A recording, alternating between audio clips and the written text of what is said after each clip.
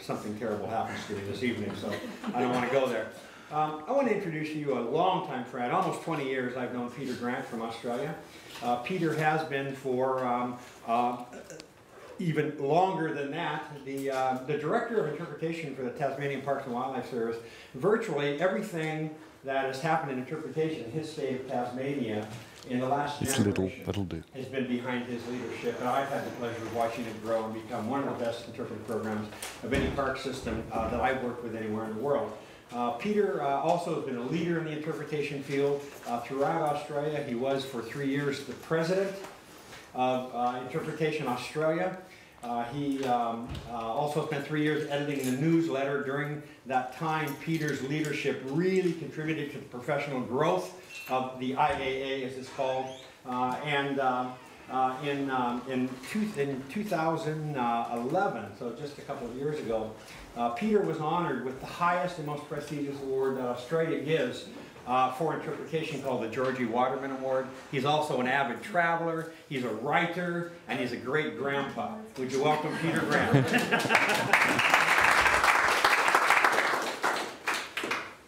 Thanks, Sam. Just as well I don't speak American, because I think I might have been blushing otherwise, but I picked up a little bit. Thanks for coming all the way down to the Aquariat. Close. I wanted to talk about Tasmania's experience in developing apps. Just a quick little question. Who has, uses, or is familiar with apps? Put the other way, who isn't? Okay, good. Okay. To put one thing out of the way before we go any further, we have not yet developed these for Android, and yes, we will. It's a matter of money. So at the moment, I'm speaking about apps for iDevices. Okay, I've called this a tale of two tablets because in the Old Testament, Moses was supposed to have received the 10 Commandments on 2 tablets of stone. So there he is. Sorry, this is a bit small. You know, I am a what's it called? PowerPoint skeptic. Something always goes wrong with PowerPoint. I've done keynote addresses where I don't use it, and everyone sort of wonders where to look, but never mind.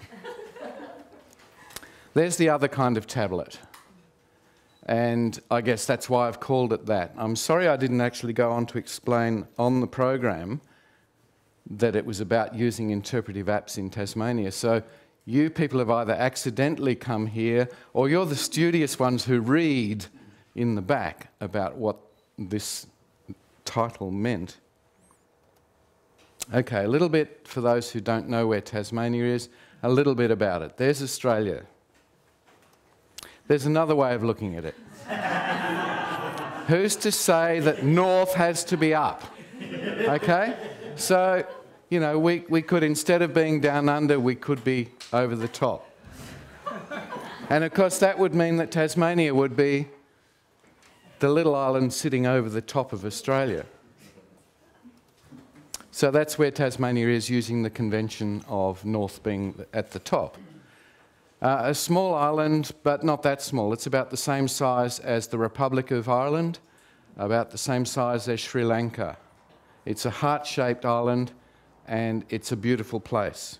I wanted to give you a quick idea of Tasmania so that our apps are in some kind of context. About 25% of Tasmania is declared World Heritage Wilderness. It's a very wild place. We have a population of only about 500,000 people, and so our population density is less than Norway, which is one of the lowest densities in Europe, I believe. Oh, somehow we missed out on the animal that everybody knows.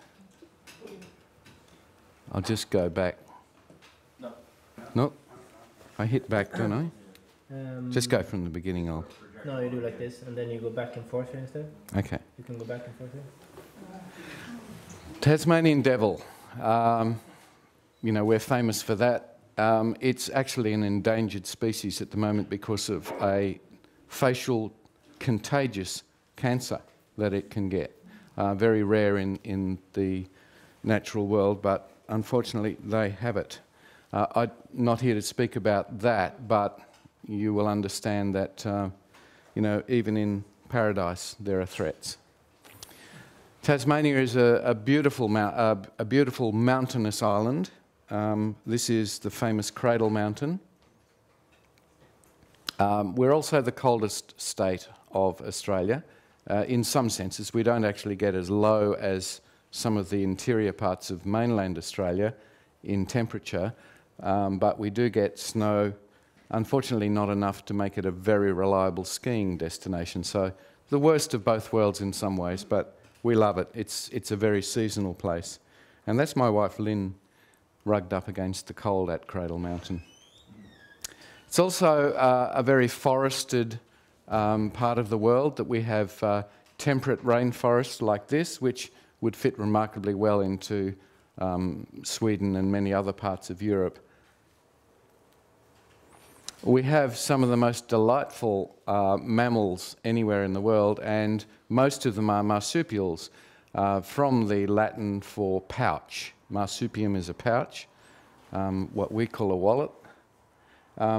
This is a pygmy possum, and you can see how small that one is. That's a paddy melon. That's a type of wallaby. Wallabies are the smaller version of kangaroos. So this is only found in Tasmania, and it's called the paddy melon, and yeah, very cute. So we've got lots of cute animals. We've also got a few of the spiky ones.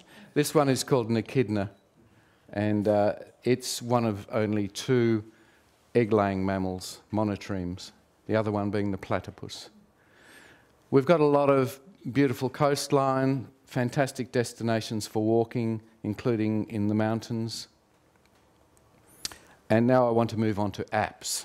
Now, you can probably tell that I'm old enough to have been born analog. That is, that my watch goes around like that. And this is my grandson Felix. And he was born digital. And this is him practicing with a digit.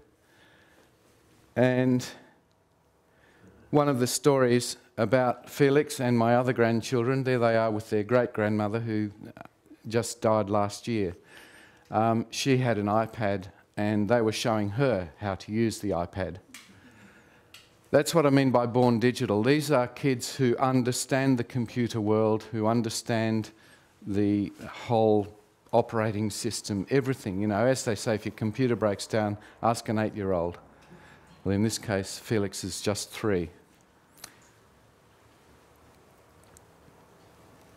Our old way of doing interpretation involved the interpreter being the fount of all knowledge, handing down to our audience the great knowledge that we had about, in the case of national parks, the natural world and the cultural world too.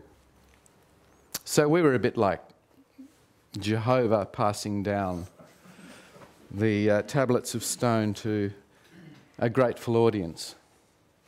But then these kinds of tablets have actually helped to invert the way that we look at interpretation. We've found that they are a good means of disseminating information. That's good. That's still, though, a top-down method. We had developed on our website, I think we were one of the first park agencies to use the web as a very large resource of material, and we had a lot of information about Tasmania's birds. This is the endemic Tasmanian pied currawong. No, it's not a pied currawong, it's a currawong. And we had information about our birds, typical web page. You were able to get the sound. Sometimes we could have a bit of video, but there it was in its form on the web, and you could sit down at your big desktop or your little laptop, or even your portable device, and you could look at that. So someone, might have been me, it might have been my mate Timo at work, and we decided that why couldn't we put that information, since it's already digital, into an app? And so we developed our first app, which is called Bird in the Hand. And around the room there are, I think, Eyal and Bill have... This will be very distracting, but look, you may as well... I'll pass these around and you can be distracted while I'm talking and just fiddle with the apps. Sam's got one too. You got Bird in the Hand there? No, but I'm about to. What we found with Bird in the Hand was that it actually enabled you to enhance the way that you looked at information. And so holding it in your hand, I don't know if this sound will work. Yeah, okay. You're hearing various sounds, and this is the superb fairy wren. Yeah, and that one's a frog, not a bird, but... Yeah. Okay, it's great to have that natural sound happening around, so you can keep it going. What we had, of course, was the information, the visual information as well as in words. We had sounds, we had maps, and it worked nicely. And then we developed FrogLog. There are only 11 species of frog in Tasmania, and so that was a nice, easy one to do as well. We had it on the web. We decided to make it into an app. But then we discovered, oh, actually, I really should play these because there's one particular frog called the banjo frog.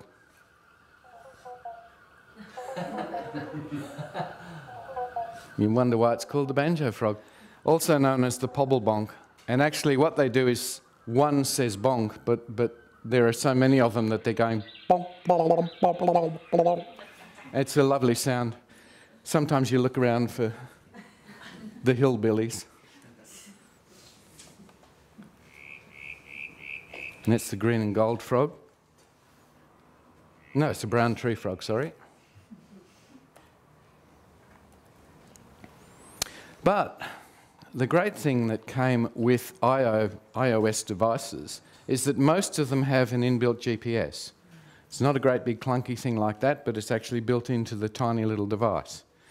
What that enabled us to do was give some power back to the users of these apps because they could log where they had heard or seen a frog. So you'll see in the right here, sightings.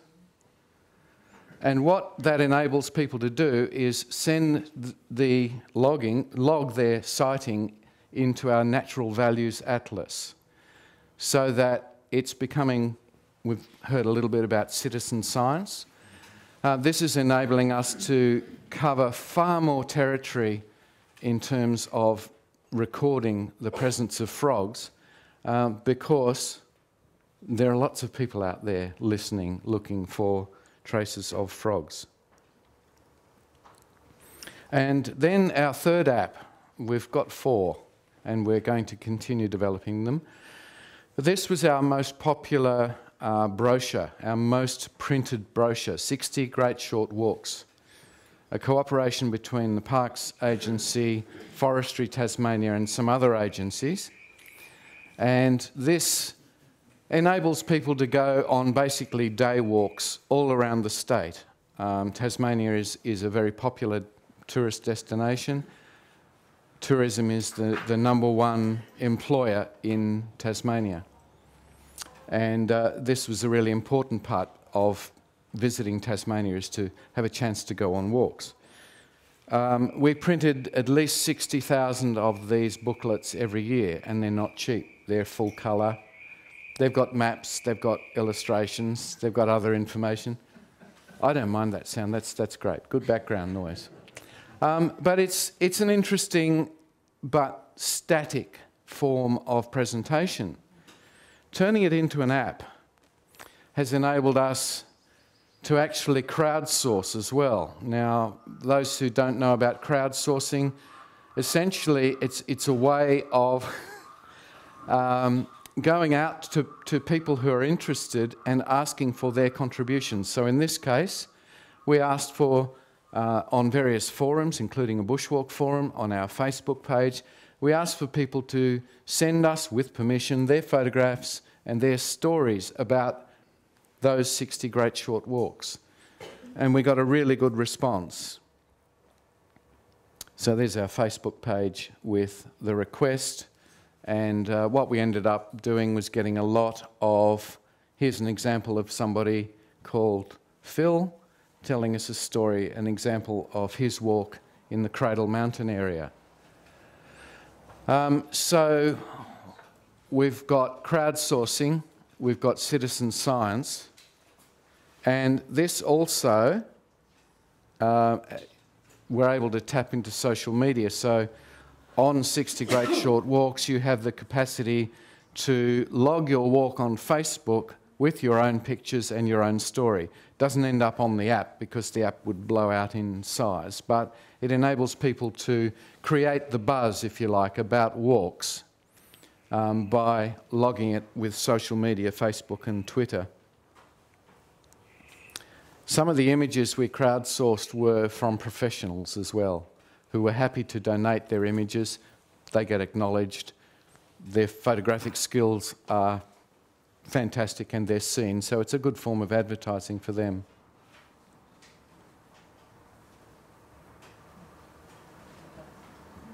This is just showing some Tasmanian bushwalking scenes. Bushwalking is our term for hiking, what New Zealanders call tramping, what the English might call hill walking, but whatever, it's all the same thing, travel by foot. And that is essentially what we've done with apps. You got 5 minutes for questions? Yeah, just to sort of sum it up, what we've done is move from the top down, us presenting the information. Developing apps has enabled us to tap into the great love that people have for the outdoors in Tasmania. And I think that is a really important lesson for us as land managers, that you know, we don't own the land, we don't own the national parks, we manage them, and it's in cooperation with the people who visit them. And so that's been a very important lesson for us. We're now looking at finding ways of getting more of that feedback from the people who visit and increasing our citizen science. We've got the same now with a whale app where people can log their sightings of whales and seals. Tasmania is a hotspot for whale strandings, so we have a very big tradition of people loving to take care of whales and going out and volunteering to help at strandings and actually sometimes successfully moving whales off beaches back to sea. So it's an interesting story, and when I heard about the title of this, or the theme of this conference, it seemed to fit right in. Okay, a couple of questions. Per? I have 2 questions. The first one is how you deal with connection up in the mountains, in the nature, and there's always a connection through phone. Yeah. And you need quite a good Yeah. connection. The other one is how sure can you be about the visitors that they really see that species? Yeah, yeah. That's great questions. And the first one, I actually, the aim of these apps is not to stand between the user and nature. We see these as principally pre-visit. Sometimes, of course, people will use them on a visit. In the case of bird watching ones, yes, they'll use them when they're out spotting birds or frogs or whales. Our mobile phone reception covers probably 90% of the state, including some patches of wilderness. So it's not too bad that way. One thing we resisted, one of the great walks in Tasmania is to the summit of Cradle Mountain, and it's quite a hard walk. And my colleague Tim, who I referred to earlier, is a real geek with computers. And he said, what we could do is we could have on the app a video of Gustav Weindorfer, who was the person who came up with the idea for Cradle Mountain National Park 100 years ago. Have him as a kind of a video of him saying his famous words, this place should be a park for all people for all time. And I sat there and I thought, No. When people are on top of that mountain, you don't want them looking at a screen. You want them looking at what they can see. So we've tried to resist the kind of gimmickry of turning this into the feature. This is the window to people getting out there. And your second question was about the reliability of sightings. We've had bird sightings from Singapore, which we duly discounted because somebody had seen something. They hadn't put it in their phone until they got back to Singapore and they thought, ah, yes, I saw it. And they log it. Well, you know, that's not much help.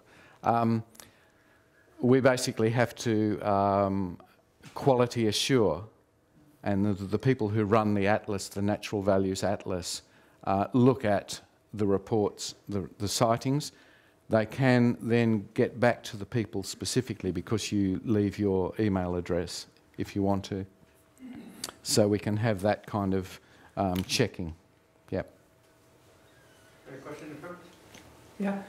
Earlier you printed 60,000 brochures a year. Mm. How many do you print now? We're still printing about that many because it's still, the uptake of iDevices is good, but not that good. So you still print 60? So, yeah, but we expect that once we have it in Android and iOS, it will start to tail off. It's too early yet because we've only had that about 1 year. Yeah. But how much does an app cost to develop? Did you do it internally or did you hire it out? We hired it out. We have our webmaster who works for me is very good at some technical things and he's just starting to learn how to program for apps, but mainly it's done outsourced. In Australian dollar terms, the cheapest app, the Froglog, was about $5,000, and the most expensive we're looking at more like $15,000 or $20,000.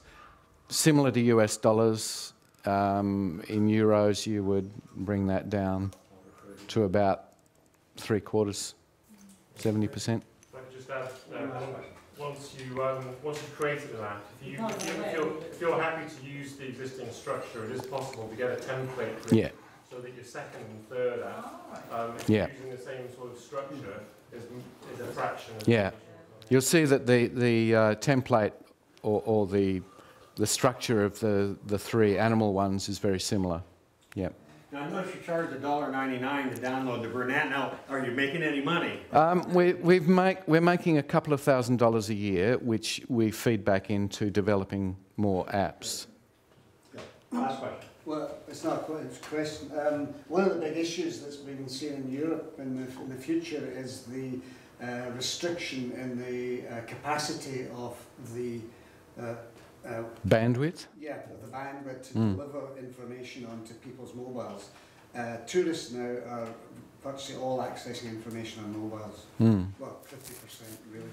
And what people are going to have to look at now is to provide greater Wi-Fi for downloading things so that you're not relying on the cloud.